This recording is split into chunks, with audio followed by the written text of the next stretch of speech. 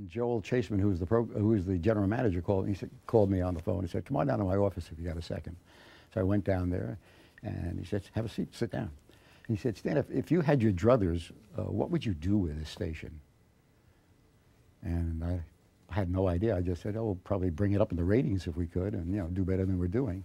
He said, "What about an all-news radio station?" And I think I probably said, "What's that?"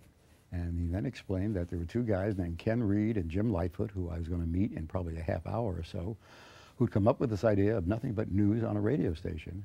And we were going to go there. And he said, "Call your wife, call Lynn, tell her you're not coming home for dinner, and you're going to go out to dinner with these guys, and they're going to brief you on this, and then you're going to get involved in changing the station."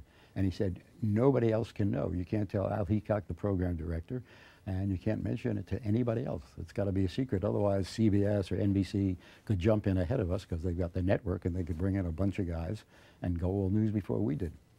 And so I met with Ken Reed and Jim Lightfoot and spent 3, 4, 5 hours with them that night. They told me what they were going to do. They showed me the wheel, the clock, and I went home and told my wife we're on a new adventure.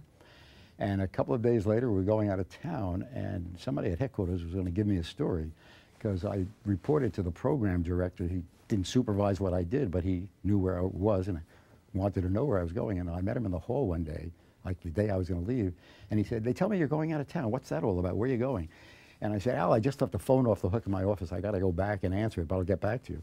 I ran into my office, called downstairs, and I said, "Hey, he wants to know where I'm going. What do I tell him?" They said, "Just get out of the building, and we'll take care of it." So I ran out, went home, told my wife, "If Al Heacock calls or anybody calls and wants to know where I am, you don't know." You took off. I took off and said, "I'll be in touch."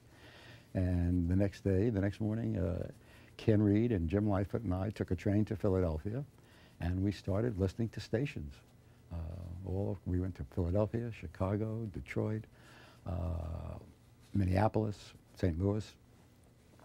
Got into a hotel, listened to the morning drive. If we heard somebody we liked, we'd call them up and say, "Hey, we're from New York. We heard you. You sound real good, and we're looking for somebody to be a morning guy. If you're interested, we're up at the such and such hotel. Come on up and talk to us." And that's how we recruited people. We got Henry Marcotte and Henry Marcotte from Minneapolis, and Alan Shaw from St. Louis, somebody from Chicago, a bunch of people.